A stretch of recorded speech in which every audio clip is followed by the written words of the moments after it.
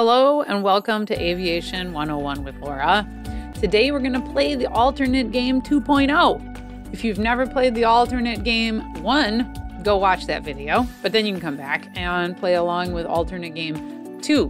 So before I get into that, I just want to thank you guys for all the support and the kind comments, mostly kind, on my channel, and tell you that there's a new way you can even support my work as a content creator. I don't get a whole lot of money from YouTube ad revenue, to be perfectly frank. I get some, which is nice. But if you really want to support our channel, check this out. I just launched my new channel merch store. I'm even wearing one of my new shirts. Check it out. And so these are awesome for pilots, but I have a bunch of merch also geared toward dispatchers. And there's one of my favorite designs, which has actually got a few orders. So if you want to support this channel, check out my channel merch, because I get the ad revenue from YouTube, but YouTube's taking big cut from the ad revenue. If you shop my store, I get the proceeds and not YouTube. So check it out. I would love for you guys to check that out. All right.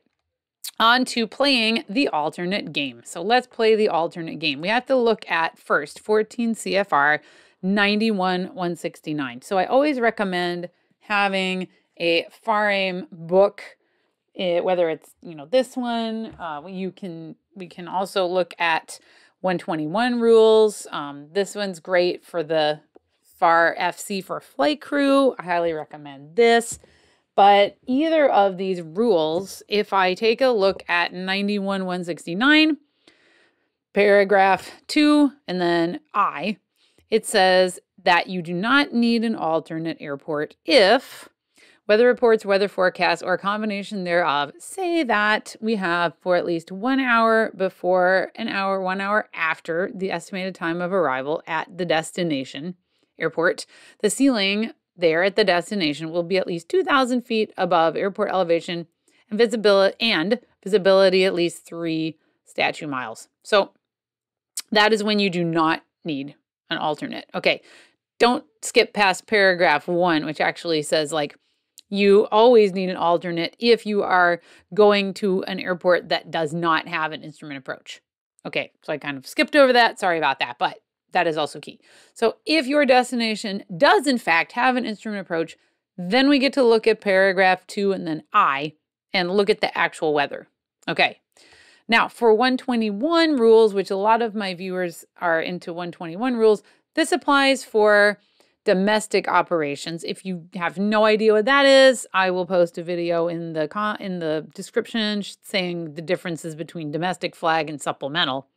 But for a domestic operation, in very general terms, that's within the United States, the 48 contiguous United States, then you always need an alternate, except if the ceiling is going to be at least 2,000 feet above airport elevation and visibility at least 3 miles plus or minus an hour.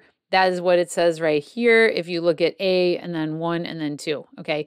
It says appropriate weather reports, forecasts, or any combination of them. So most airlines are going to take this to mean the TAF and the METAR. Okay. It goes a little step farther and says in paragraph B actually refers to the alternate weather at your alternate airport. Then C is like the dispatcher has to list it on the release. Okay. So, why are we talking about all this? Well, for one, you need to know it for operational reasons. For number 2, if you're studying for instrument knowledge test and instrument practical test, I do highly recommend the ASA book series. You can check out the affiliate links I've posting for all of these different resources. But when you are studying this and in real life, you need to know if I look at a TAF, do I need an alternate? Okay. So, time to play the game. Sorry, that was like 5-minute intro of how to play the game. So, let's play the alternate game. I pulled out some TAFs. The other day, the weather was bad in the Northeast, so I pulled out some awesome-looking TAFs, and we're just going to play the game. If we are arriving in Boston at 0100 Zulu on the 14th, do I need an alternate or do I not need an alternate? So, and if you have no idea how to read this TAF, please pause the video and go watch my series on TAFs. I will link to that. I've got a whole series about that. But if you know how to read a TAF, let's proceed with the game. Okay, so if we are arriving at 0100 on the 14th, that would put me in the first line of this TAF. Okay, people always forget this is an unwritten from at the beginning, but it starts on the 13th at 1800. Okay, and it goes to my next line. So we got the 14th at 0500. Okay, so if we are at 0100, we are squarely in line number top of the TAF, line number 1, if you will. And we have 1 mile visibility, okay, and overcast clouds at 800. Well then, if we are operating 91 or 121 domestic, same rules essentially apply, and we can see that very clearly we do not have 3 miles visibility, nor do we have a 2,000-foot ceiling. So I need an alternate. Okay, let's go on. All right, let's try 1530 on the 14th. Okay, so 1530 on the 14th. I'll give you a little time to think about it. We're on this line of the forecast right here. Okay, because we are 14th, 1400, and we're not to 1800 yet. So, all right. Now, I also always look at an hour before to an hour after. So make sure you're looking basically in a window from 1430 to 1630. But if we're looking at this specific forecast, then, well, it all falls in this line here at 1400, because 1430 to 1630 plus or minus an hour puts me there. And by now you guys have probably figured it out. We need an alternate because of the ceiling. The ceiling as overcast 900. We do have at least 3 miles visibility, but we have that lower ceiling of 900 feet. So we do, in fact, need an alternate. Okay, what about an ETA of 1930? Okay, 1930. Again, let's look at an hour before to an hour after. So that would be 1830 to 2030. And that would put me, once again, in this next line. So starting at 1800, okay, we have 5 miles visibility. So we checked the visibility. We got at least 3, but you guys have probably already seen, oh yes, we have a ceiling of only 1,000 feet. So we need an alternate at 1930 on the 14th. Still need an alternate. All right, so let's move on. I'm going to get more tricky, I promise. All right, so at 2245, still on the 14th, do we need an alternate? Okay, so again, I want to look an hour before, so that's 2145, to 2345, that's an hour after, okay? If you just look at only this line, which starts at 2200, you would miss the fact that really we have to look an hour before to an hour after. So that actually still puts us in my 1800 line, meaning we still need an alternate at 2245 because 2145 touches the overcast ceiling at 1,000 feet. So don't let me trick you. This falls in the previous line of the TAF. I'm not going to dispute that it looks great starting at 2200. We actually meet the ceiling and the visibility, but because we have the plus or minus an hour, that is why. So we still need an alternate at 2245. All right. One more for this TAF, 2300. 2300 on the 14th. Now, I will say we're almost running out of time on the TAF because on this TAF goes through, this is a 30-hour TAF. They issue these at larger international airports. This TAF goes through the 14th at 2400.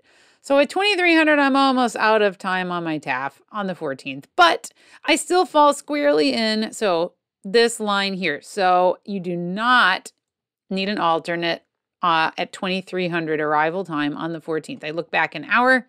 I'm still in that greater than 6 statute miles broken at 3,000, which checks my 2,000 foot and 3 statute mile requirements, plus or minus an hour. Yay! So I had one time on this entire TAF that I did not, in fact, need an alternate. Cool. All right. Bet you guys are not totally done with my alternate game because we have to look at another airport. Let's look at Reagan, DCA. Same day. Again, TAF was crazy up in the Northwest for a few of these times. Pretty gusty winds, rain, low visibility. Must have been miserable. But all right. So let's play the game here. I kept 91 up here, but again, 121 is essentially same if it's 121 domestic. All right, what about at 1815 on the 13th? Okay, so that is going to put me in this first line of the TAF. Okay, so we've got visibility of 6 statute miles. We've got broken clouds at 2,000, overcast clouds at 3,000. The ceiling is defined as the lowest layer of broken or overcast or visibility into a vertical visibility, if you see one of those. So if you just looked at this, yes, you would see that we do not actually need an alternate. We have a ceiling of 2,000 exactly, but that's okay. And we have visibility of at least 3 miles. I can't really go minus an hour because it'd be before this TAF was even issued. But even if I go plus an hour to 1915, I am still in this top line of the forecast. The next line doesn't start until 2300. So here we do not need an alternate. So check no alternate on this one. All right. So let's move on to another arrival time. All right, what if I said 12:30 on the 14th? Okay, we're moving on down in this TAF, 12:30 on the 14th. So really we're looking at 11:30 Z to 13:30 Z. Okay, and so we touched 2 lines of this because we have to go with this line. It starts at 14th at 0400, and it goes all, and we have to also look at this line, 13:30, because I'm looking after for an hour. But you can probably already tell if I look at this, I do have the visibility. I have at least 3, but I have a ceiling of overcast at 1,000 feet. So I do need an alternate at 12:30 Z because of the ceiling. That one was kind of obvious. I don't feel like I was being really tricky. All right, what about at 13:15? So if you were paying attention to the Boston forecast and the looking back an hour, let's be careful again. We got to look back to 12:15 and forward to 14:15. All right, so be careful with this because once again, if I just looked at this line, I might think it was okay and I didn't need an alternate. But because we have the 12:15, this still falls as the overcast at 1,500. So at 13:15, we do still need an alternate because we have to look at the ETA plus or minus 1 hour. All right, now let's look at 14:15 on the 14th, okay? So 14:15, that falls squarely in my line at 1300, right? Because 13:15 to 15:15, all of that would fall right here. And so then we have greater than 6 statute mile visibility and broken at 2,500. So I do not need an alternate. Yay! No alternate needed. Cool. Okay. How about at 22:15? Okay, at 22:15 on the 14th, I want to be careful of saying we got to look at the dates, especially with these long forecast periods. Like this is the 30-hour TAF. Okay, but 22:15 on the 14th, I fall squarely in this line here because it starts on the 14th at 2000 and it goes all the way through 000 on the 15th or 2400 on the 14th, however you want to say that. But we have greater than 6 miles broken at 3,500. So we check the 2,000 foot ceiling and we have 3 statute miles visibility. So no alternate needed there. All right, and just because I'm devious, I just want to throw in one more for you guys. 22:15 on the 13th. Remember I said it's important to look at the dates. So 22:15 on the 13th. There, do we need an alternate? Okay, so let's take a look at, we're going to look back at 21:15 to 23:15. Okay, so here you got to be very careful. 21:15. Okay, that would fall in this line here at the beginning, which is where we said we didn't need an alternate because we have 6 miles and broken at 2,000. But don't forget about the plus an hour. So 23:15, we got 6 miles visibility. on the 13th. This is 2313th, but notice my ceiling is 1,500. Broken clouds at 1,500. So on the 13th at 2215, we do actually need an alternate. Good thing I can't draw on the slide, right? Okay, so we do in fact need an alternate. So don't get fooled by that. I hope you guys enjoyed playing the alternate game with me. Again, check out my merch. Honestly, I'd love to see people supporting the channel with that. And also, it does have my logo on the sleeve. Yay. So you can tell your other friends who are into aviation training. And I hope you guys have a fantastic day playing alternate game. Play it with your friends. Play it with your enemies. Play it with your frenemies. Have a good day.